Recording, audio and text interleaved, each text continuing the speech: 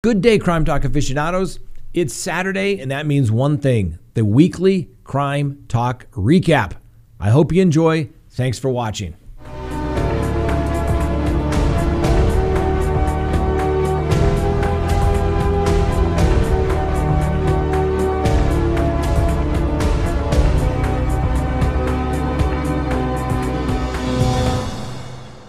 Good day, Crime Talk aficionados. This is Crime Talk. My name is Scott Reisch. Thanks for watching. If you haven't done so already, will you please hit that subscribe button as well as the little bell so that you receive notifications of when we go live or put up new content. First on the docket, Lori Vallow.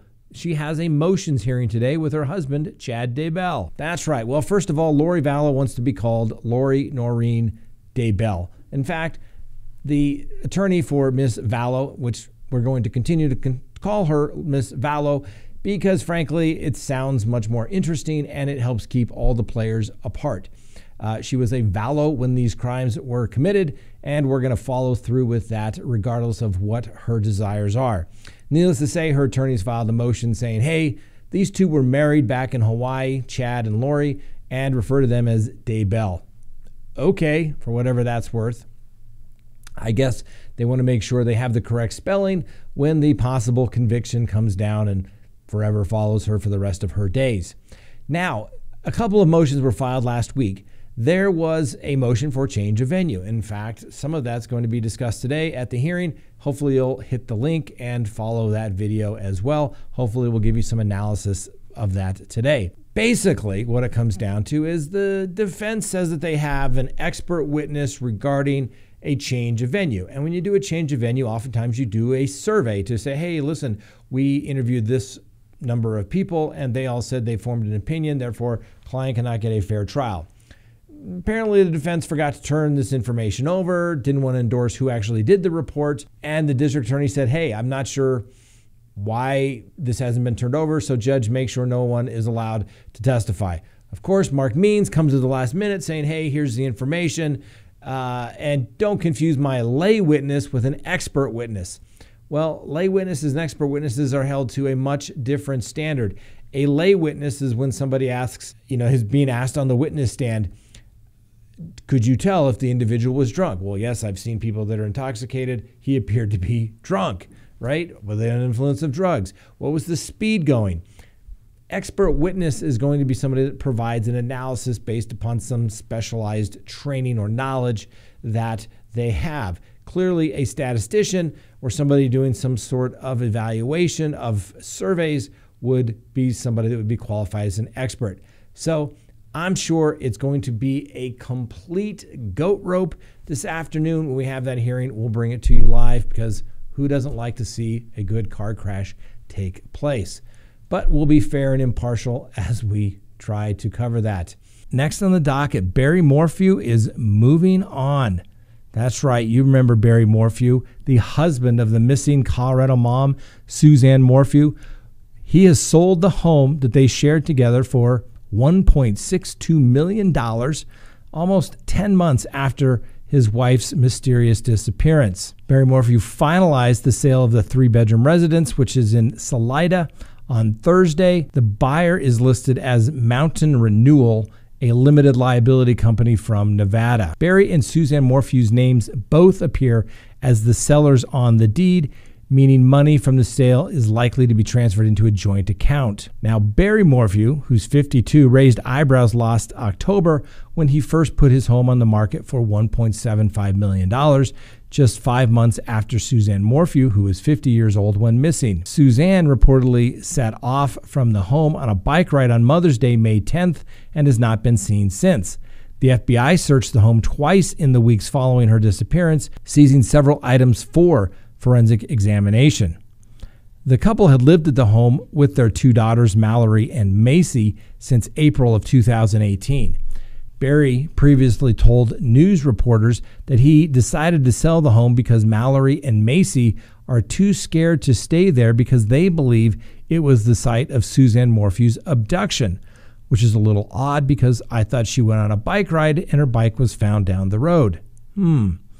But the family home is not the only property. Barry has also recently sold another piece of property that he recently purchased in Salida for $150,000. It may appear as though the family has decided to give up on the fact that Suzanne Morphew may come home safely.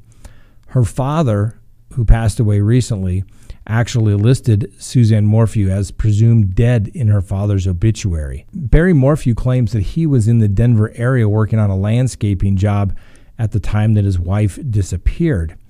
And co-workers have stated that the hotel room that Barry had booked in the Denver area for the night of May 10th stank of bleach and was littered with wet towels. Not to be made to look like a suspect, Barry Morphew has offered a $100,000 reward for Suzanne's safe return.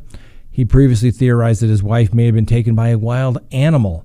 He now says he believes that she was abducted. Not exactly sure what has changed his mind. Suzanne's brother, Andy Mormon, has blasted Barry for his behavior following Suzanne's mysterious vanishing, implicating him in her disappearance. Andy Mormon has stated, "I don't think she ever got on her bike. I think she probably died on May 9th, and she was hidden somewhere that night. I'm afraid that this is domestic abuse," according to Mr. Mormon.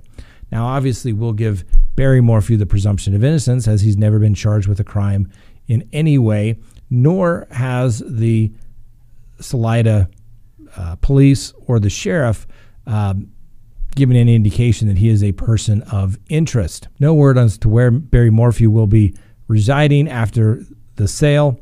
It's unclear whether he'll stay in Colorado or move on to a different state. We'll keep you posted. Please go to CrimeTalkSearch.com, sign up for a background subscription service. You'll be happy you did. If there's anyone out there you were ever curious about what was in their background, now is the time to do it. If you're going to get involved with somebody, now is the time to do it. When you go to CrimeTalkSearch.com, you put in the name, literally millions of public records are searched, and a report is generated. And it's going to give you a report. If they have multiple social media accounts, you're going to find it. If they have multiple phone numbers, multiple email addresses, it's going to be found. And more importantly, you're going to get information regarding criminal history. Hopefully the person you're searching has none whatsoever. But if it's there, it's going to be found. You're going to get everything you'd want to know, whether you're going into business or whether you're going into a personal relationship. You're going to be able to find out the information you want to know. So go to CrimeTalkSearch.com, sign up today. You'll be happy you did.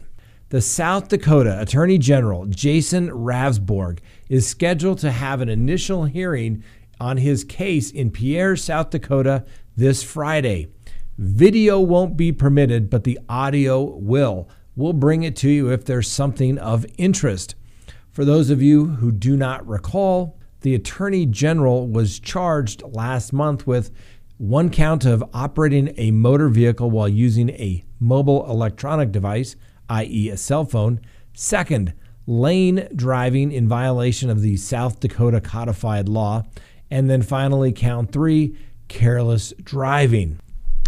Count 1 comes from Ravsborg's behavior while driving east prior to the accident. Counts 2 and 3 are directly connected to Mr. Bover's death that was the result of hitting the Attorney General's front right fender as well as his windshield. Now, the Attorney General has some other issues pending.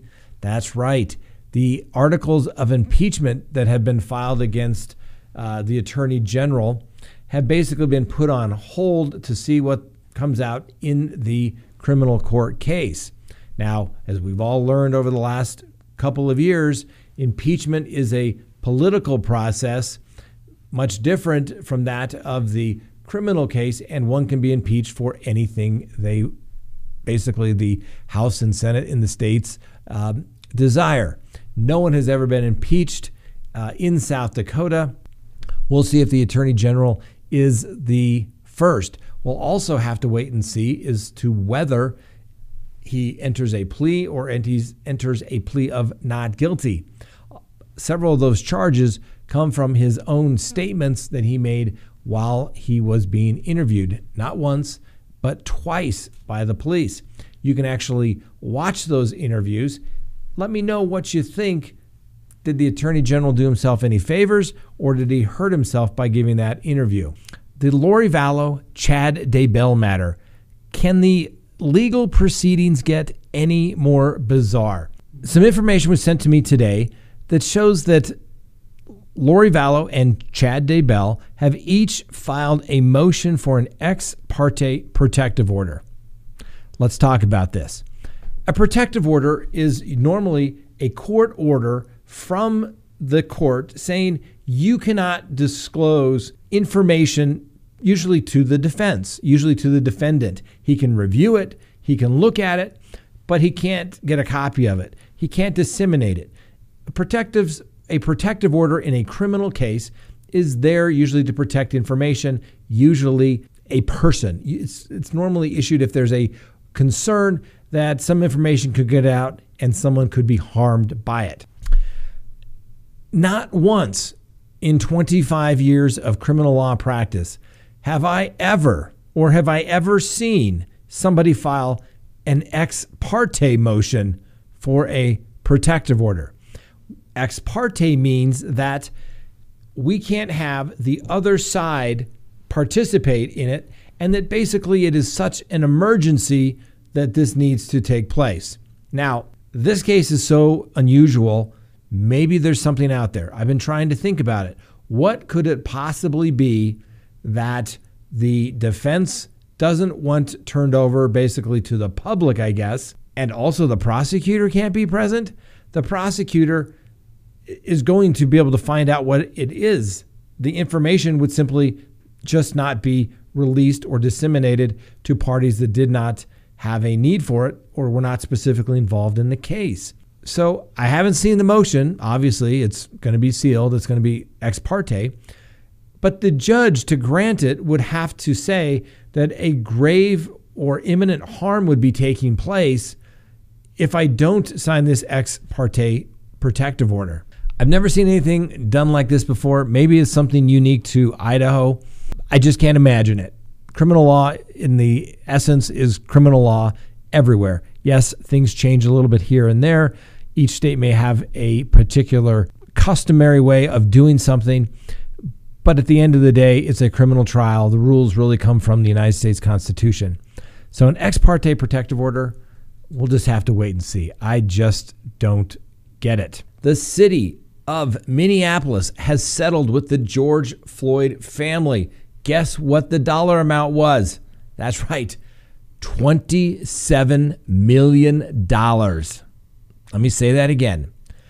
$27 million to settle a civil lawsuit from George Floyd's family over his death while in police custody, even as a jury is being seated as we speak for the officers on trial for his death. Now, the Minneapolis City Council emerged from closed session to announce the record settlement, which includes $500,000 for the neighborhood where Mr. Floyd was arrested. Now, we know that he was trying to use a fake $20 bill to get some stuff, but I don't think the restitution equals $500,000. But if that's the way the city wants to spend their money, so be it. We know that they tried to defund the police.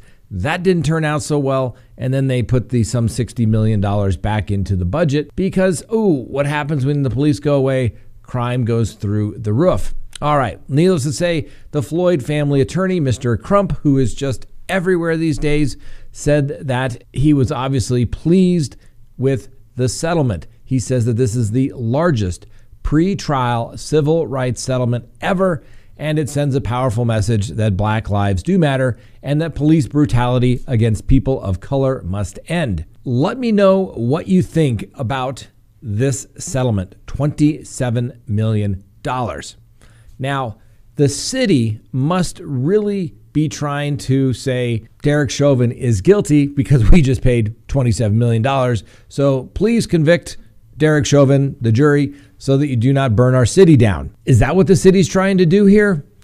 I think that this settlement should be turned over immediately to the defense in this particular case. Why?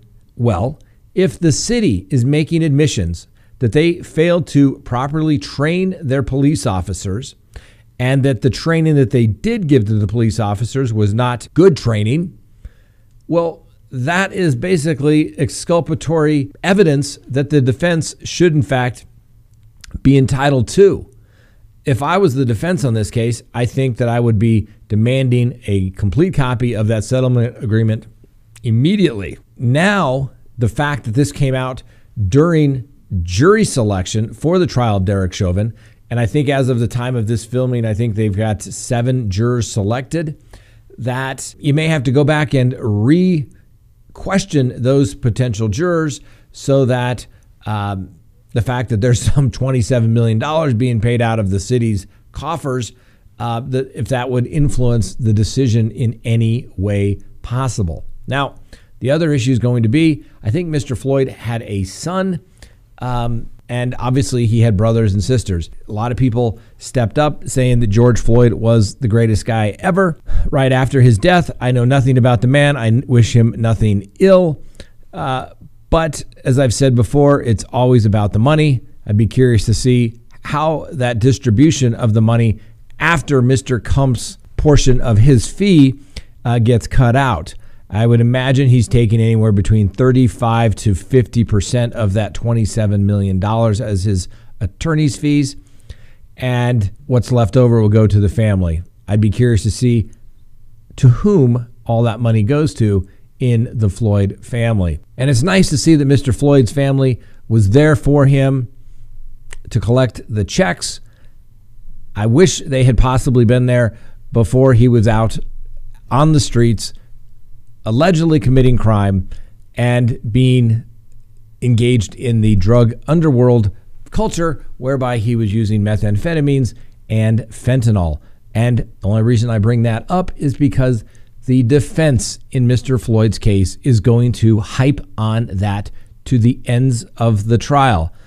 Bottom line, no disrespect in any way, but these are facts that are going to come out for sure.